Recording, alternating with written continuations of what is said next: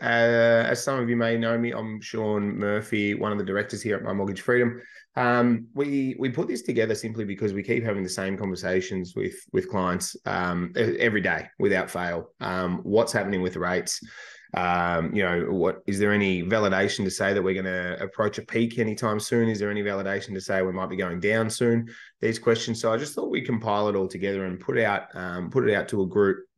We got a really strong feedback as well to show the amount of interest that people have in this topic, because the reality is that no one does know. There's far too many variables that could play out, but as we could see on the way up, no one really was able to grapple exactly how bad of a state the global economy was. So we'll get stuck into it just so we can use the time as best we can. I'm going to start with looking at the agenda. So the agenda is simply looking at whether or not we've peaked, when are we going down, and one of the big ones is to fix or not to fix when rates do come down, because everyone got stuck, kicking themselves because they didn't get into a fixed rate at the right time, or maybe they're in a fixed rate now and they're coming out of it and they're a little bit worried about what that's going to look like. The other thing is it a good time to buy or sell? If you're an investor, is it a good time to cash in on some of that growth that you got over the 2020 to 2022 period? The other thing is, what are people doing to manage repayments? Especially, we've got a few guys in the webinar tonight that are professional services. So what are people doing to manage the cash flow just to, keep their head above water during the tricky times? What we'll do is we'll cover, have we peaked first? So this is a really interesting point, because when I say no one knows, we can only look at the indicators. One of the biggest things that we saw just now recently in August is that China, their year-on-year inflation that was calculated for June, has recently been released that it's 0%. That is insanely positive for our outlook. And it's also really positive for the New Zealand outlook. And although it may look like New Zealand don't necessarily have a direct correlation with us, we both do with China. And whether we like it or not, that is the case. And this is good news for us. So the problem is New Zealand versus Australia, aggressive versus passive. New Zealand went hard. They went early. And they probably are going to be the ones their prime minister was flogged for it at the time, but they're probably the ones who are going to now be at their peak. With Australia, we were a little bit more passive in the beginning. We were a little bit more sort of reluctant to increase interest rates, especially when the chair of the Reserve Bank had made a commitment not to increase rates until into 2024. It was a silly commitment that he ended up eating his words over. But the reality is we did wait too long. The writing was on the wall that our inflation was getting out of control, and we didn't move as early as New Zealand. Neither did the UK, but the US did. The New Zealand and US chart looks very similar. The Australian and the UK chart looks very similar. We went a bit later. They went early. They're probably at their peak. We are maybe not. How many more? I would not suggest that there's going to be any more than 2 if there are further rate rises. Now, that prediction is simply based on the industry commentators I follow. I follow industry commentators that don't have an agenda, typically don't have businesses, and they're not representing banks or institutions. But unfortunately, they are some of the better ones that are representing banks and institutions. And I'll cover off on what they think in a little bit. But I wanted to look at, before we go over when we go down, I wanted to have a look at this, what I was just explaining. This graph here is showing us exactly what New Zealand did with their Reserve Bank cash rate versus Australia. Now, we were starting from a lower point. We were at 0.1. They were a little bit higher up above us. But you can see there, New Zealand, they started launching their interest rates in September 2021. That was a very bold move. It was also a move that they saw was going to help them in the long run. We're now at the end of that long run, and they're probably going to be the ones that are going to go down a little bit earlier than us. So is it relative? Yeah, probably. We got to stay at that lower rates for a little bit longer, but we're also going to now stay at higher rates for longer.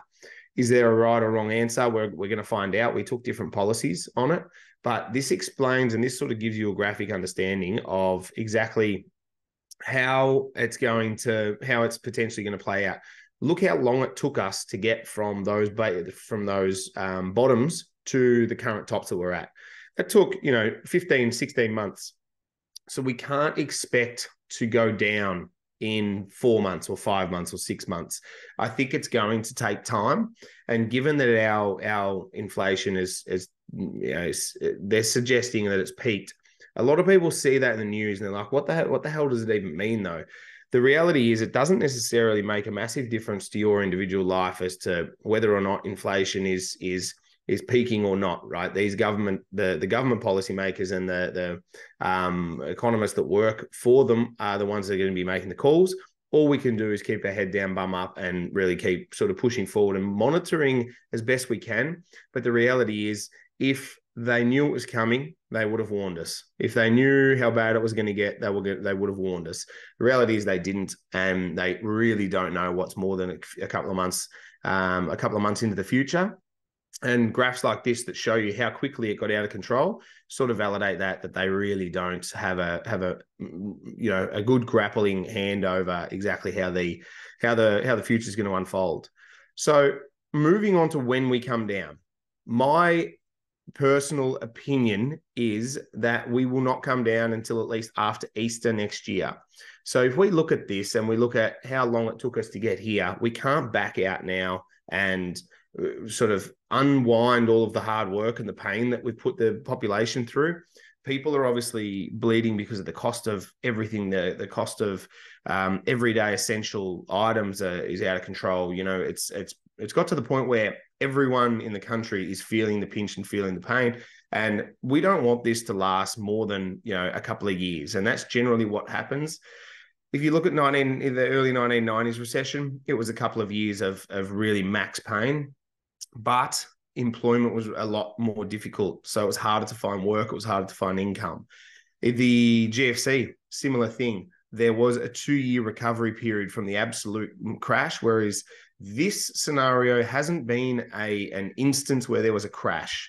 It has been a slow bleed. So I think this one's going to take a little bit longer than the 2-year fix, because it took 18 to 24 months to unwind. So it's probably going to take something similar to get us back to a point where we're beginning to grow.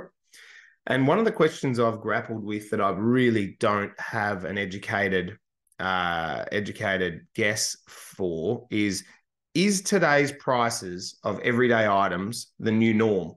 Will we ever see a retracement? Will we see the price of your milk, your eggs, all of this everyday stuff? Petrol, for example, oil prices, they retraced all the way back to $80 a barrel.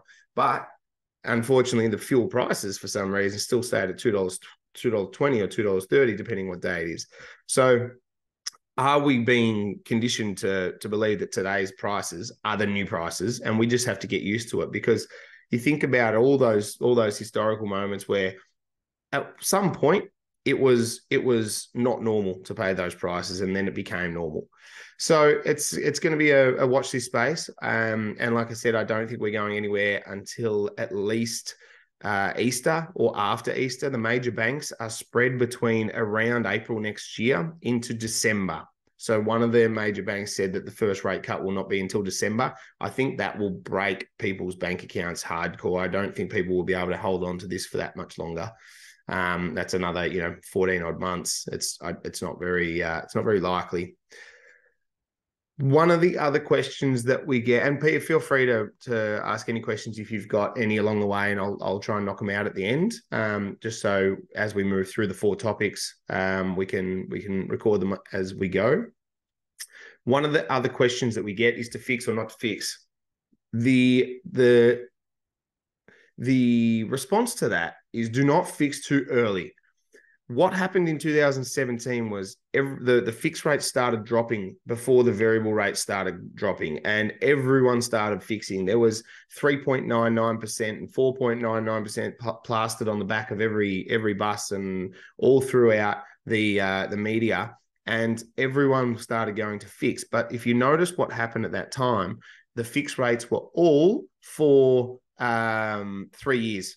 They were all for 3 years. This is what I expect to happen this time. I expect fixed rates to start being advertised over the next sort of 6 or so months as the go-to home loan product.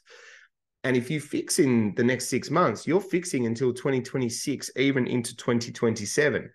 Now, if you're going to go back and fix, I think someone's going to have the balls to launch a 4.99, and that's going to attract a lot of attention because they're going to probably go out and they're basing that on the fact that the bond markets are going to start coming down. Like I've said there in the dot points, like WTF for bonds, it doesn't necessarily matter, but the bond markets are generally correlated to fixed rates. Now, I wanted to show you what happened in the 2017 trap is potentially getting primed to happen now. This graph here, if you look over at the bottom left hand, you've got October 2021. That was the moment that we were warned that financial markets were about to become a shitstorm. In October 2021 was when they started to rally up. Now, the bond markets, like I said, they effectively assist in pricing the fixed rates, not the variable rates. The Reserve Bank cash rate prices that. Now, if we look up all the way into that future, you could have still fixed your home loan in around June 2022, which was just over a year ago. You could have probably fixed your home loan in around 5.5%. Now, what happened was we started to think that they were going to start to come down. If you look over towards the right where the trail ends, the trail of candles ends, just before that, it looked like we were starting to come down, and all the banks started releasing really low 3-year fixed rates. They even got as low as the variable rate at the time. Now, it would have been insane for anyone to fix at that point because you are effectively showing the market is showing you that you are fixing at the peak. And what we want to try and encourage everyone to do now is to hold on, because we need to see this happen. We need to see those candles start to make their way back down to 2.5%. When they get to 2.5%, where you can see on the right-hand side, that is when you can see that the market has made a real reversal. And I would not look at fixing all of it. You would look at fixing a portion, because the variable rates typically follow the fixed rates by up to 6 to 8 months, depending on these markets and what happens. But these are the things that we're monitoring on a daily basis to try and prevent anyone from fixing too early, because fixing too early is going to cost you an absolute bomb. I hope it makes sense, and I'm going to put some notes together and put a blog up on the website just so each section can be dot pointed, because this video will be available as well if you wanted to rewatch or show it with anyone else or share it with anyone else. As we move off the interest rate conversation for a minute, is it a good time to buy or sell? This is, as we know, it's plastered on every newspaper on every Monday morning. We've got low stock levels, clearance rates are really strong, but there's no stock. So is it a real reflection of what the market looks like at the moment? Far too difficult to tell. People are still pro-property. People are still aggressive when it comes to property. You go to the auctions, people in a shitty property market, people don't go to auction. Vendors don't go to auction. You look at Melbourne, Sydney, Brisbane, Adelaide, even Perth now have joined the race. They're running auctions. Nearly most sales are auctions. Very few are private sales, because they've got the confidence they're going to have enough buyers to create the demand to sell the property at a price that is going to be suited for auction. So it's pretty scary to think that that's the case, but the reality is that's the evidence that keeps presenting itself every single week in, week out. So lower stock. There are, however, less buyers because servicing sucks.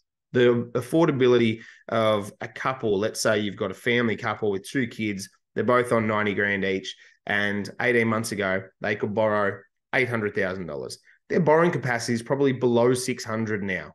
It is insane because the banks have increased the living expense benchmarks, naturally because the living expenses have gone bananas.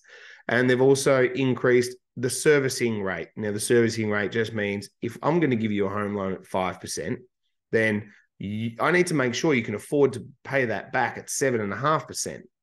Because the rates have become so expensive, they're servicing home loans at like 9.5%. So you need to basically, if you had 100K worth of income and your home loan was 500 grand, more than $25,000 worth of your 100K income has been eaten up by interest rate rises. So it's very difficult for buyers to compete with larger purchase prices. And it's kind of fulfilling its own destiny by this serviceability is presenting less buyers to market, which means it's not pushing the market up as much as it could if they could get easy access to cash. So do I think it's a good time to buy? Yes, I do, depending on what you're doing. If you're an owner-occupier, it is a great time to upgrade the home simply because we just don't have that competition where there's multiple emotional buyers coming to a property every weekend. Where you had 45 people lining up to get in, you've now got 7. It's a far smaller pool of competition. When you look at an investment, it is always a good time to invest because typically as a property investor and as one of our clients, everything is long game. We don't play short game stuff unless you're an experienced property flipper. We'll support that 100%, but we don't like people trying to get rich quickly through property because generally you're buying in risky markets, and we prefer to play the long game, play the game where your numbers stack up and your investments are sound, and they're not going to risk sort of upsetting the apple cart and bringing your portfolio progress down into the downward direction. It's just not our thing. So as an investor, it is always a good time to buy because you want to buy your properties or offload your properties in very variable markets. If it's a 30-year game that you're playing where you're going to be buying and selling, say, 6 properties, maybe 5 properties in that 30 years, because you generally don't hold on to the same property for 30 years. You would usually hit a glass ceiling in that suburb, or you would be really grateful for your profit in that area. You could potentially then offload that property and go and invest into the next growth or the next Ripple suburb or whatever it might be. So investment, very different. Owner occupier, I'm very confident that right now you would find better options than what you'll find in a competitive market. As an investor, always comes back to the numbers, always. This is why the investor stock you need to be very careful with investor stock at the moment. You need to be careful of subpar stock. Everyone is offloading their shit first. Everyone is going to offload what they don't want, what their poorest performing property is. They're all going to get rid of that first. They're not going to get rid of their good stock. They're not going to get rid of their home or anything like that. If things get tight, they're going to get rid of the worst property first. So be careful of subpar stock. Get your building and pest inspections done. You know, all of those little bits of due diligence that you don't want to miss because you don't want to get sold a lemon. This is very interesting. Actually, it's just a boring graph, but the data on it is very interesting. The quarterly change in property across the country. New South Wales is the first one, Victoria, New Queensland, South Australia, WA. I'm just looking at the dark blue lines or dark purple, which is the capital cities. We've seen growth in the quarterly, since the last quarter in every single city except for Hobart. Now that's pretty impressive considering we just come off what was effectively an 18-month surge in interest rates. Now we're looking at potential growth over those cities of, look at Queensland and New South Wales at nearly 4%. That's insane. That's nuts to show that there is that much buyer demand in those areas. But when we go across to this page here, I've just zoomed out to the annual change. So yes, Hobart over here might look like it's only down, not even 1%. That's for the quarter. You look at it for the year, it's still down more than 10% and going further. Just in the last quarter, it was down another 1. It's already down 10, probably going to go further. I don't see that changing because Hobart went bananas in 2021-22. I think there's more room for correction. Look at New South Wales and Victoria, the regional areas. Over the year, they're down, between 7 and 9%, 7 and 8%. But the cities over the year, because of this recovery over the last 2 quarters, there's actually only a very small amount for Victoria, and Sydney is back up. So it shows how resilient the market has been in what was effectively A, the craziest 27% increase over 2 years, and then B, we've gone 15 months in a row, 13 rate rises essentially in a row, and we've still got growth. So it's sort of concerning to say that the market is going to continue to go down, because we're just not seeing the evidence at the moment. I would love for it to, but it hasn't shown any evidence of that. Being mindful of time, that it's 20 past 6 or 22 past 6. I'm just going to whip through these for any of you, your friends, your family, your clients. These are some of the ideas that people are doing to try and improve their cash flow at the moment, because it's getting difficult to keep your investments in positive cash flow. I would say nearly all of them now are in negative cash flow. You're forking out for that, forking out for a bigger mortgage, forking out for higher expenses of everyday living. Not to mention every man and his dog that went to Europe this year, that trip would have been an insanely expensive trip. So these are some things you can do to put some cash back in your pocket. Switching to interest only. It's really not that bad. Yes, your rate goes up a small margin, but your repayments can come down by depending on your loan size, hundreds of dollars a month. This could reverse essentially 3 or 4 rate rises, and it just could take that sting out of your budget pressure for a short period of time. If you only need to do it for 6 months, only do it for 6 months. If you only need to do it for 12 months, you can do it for only 12 months. There's no limits. You can switch back to principal and interest whenever you please. But if you're struggling, you need to potentially do these things to keep your head above water, so that you can hold on to your portfolio and keep it intact until we move into the better times next year, and you can really springboard into some growth phases. Taking cash out of the property. A lot of people have actually started taking, 10 grand out, taking 5 grand out, taking whatever they need to, just to have a family buffer. And let's say the repayment's gone up by $1,000 a month on the mortgage. What they're doing is they're taking out 12 grand or 24 grand, setting themselves up to say, I can live the way I was, and I can just deal with the cost of living increases. My home loan, yes, I'm going to use some equity. Yes, I am going to then owe more on my home. But the idea is that the interest and the cost of repaying that is going to be far less than either A, offloading the property, or B, not having the growth that property is going to produce over the long term. So short-term pain, long-term gain, just to keep your cash flow in good check. The other thing is reducing the home loan limit. If people have funds in offset, some people like to hold savings. Don't be afraid to put that into the home loan and reduce the limit to reduce payments temporarily. You can always take it out again later when things get better. Debt recycling. If you've got any intention to buy investment properties, you definitely want to make sure that you're not using your own cash. Always take out equity of your own home to put into the investment property, so you're maximizing your deductible debt and minimizing your non-deductible dead money debt. Very, very important. You can chat to the broker about how to set that up. It's super simple, and because you can't undo accidentally using your own money for an investment. That's once it's done, it's like that for the long term. So in summary, rates, I think there could still be a little bit left in the tank, not too much. We've done most of the hard work, so prepare for another year of tightening the purse strings and just being conscious of where your money's going and coming from. I don't suggest a fix. Buy or sell, depends on the quality. Be very, very careful of that. There's some good opportunities out there, but there's nothing needs to be done hastily at the moment. And cash flow is king, so protecting it just to get through the next sort of 12 to 18 months, and fingers crossed we can all get to the other side and blue skies and rainbows. I'm sure it'll be challenging, but hopefully we can get there. A couple of last things: we have launched a new website, so you can now book your broker directly from the website. You don't have to contact the mail at my MF email or anything like that. You can go straight to the website, choose your broker, and book in a call. Or you can just pop in an email request to be called back. You can also subscribe. Actually, all you guys are already on the mailing list, so you're all good there.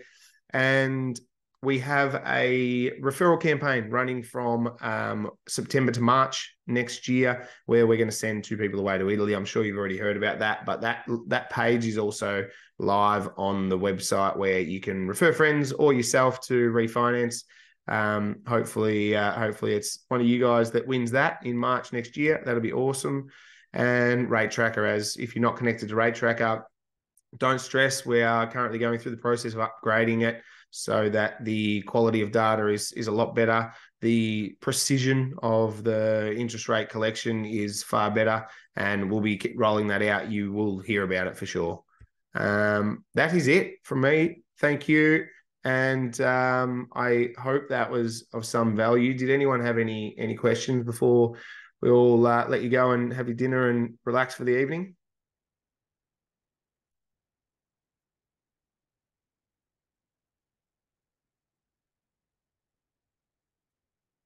Very good. That is all good. Have a good night. Reach out if you need anything or if you need any clarification on any of that. And just as you know, none of that was intended for financial advice that relates to your individual circumstances. That was just general opinions based on my industry experience. So I hope you did get some value out of it, and you can share it with friends and family if you found it valuable. And come back to me if you've got any questions.